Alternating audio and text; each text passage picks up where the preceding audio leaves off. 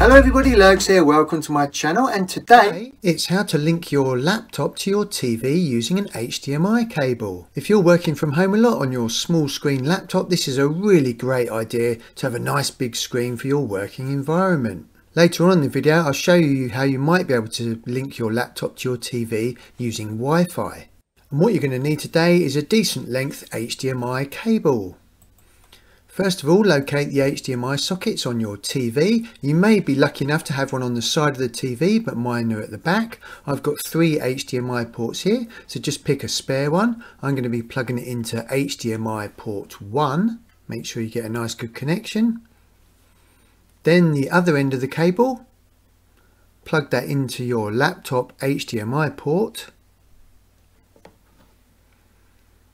Now on some TVs, as soon as you plug this into the HDMI port, it may automatically switch the screen to your laptop screen, but on my particular one, I need to select HDMI port 1 on the TV, but yours may do it automatically. So take your TV remote, select input, so you can select what input you want for the TV, whether it's the SCART sockets or the HDMI ports. And I'm going to select HDMI 1, which is where I've just plugged my laptop in. Then click OK, and boom, there we go. I've linked my laptop to the TV. Everything you do now on your laptop will be mirrored on your TV screen, which is absolutely marvellous. As I mentioned earlier, if you're working from home a lot, this is a really great idea because it stops you bending your neck and straining your eyes. Talking of cables, there's a link above now about how to connect an HDMI laptop or PC to an old VGA monitor.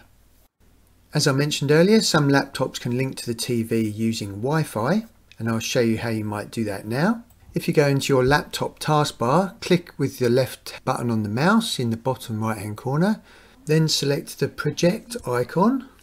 And you want to click on connect to a wireless display. Now, depending on what kind of TV you've got, when you click on this, it is now searching for your TV.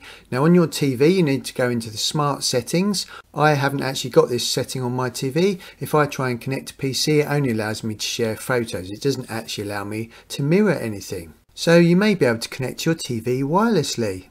And I'll tell you what, that definitely deserves a lovely cup of tea. Oh. I hope you found that useful. Up here is a video on how to take screenshots in Windows 10. And on this side there's a video on how to put your laptop into airplane mode, the easy way. Thanks for visiting my channel everyone, I really appreciate it.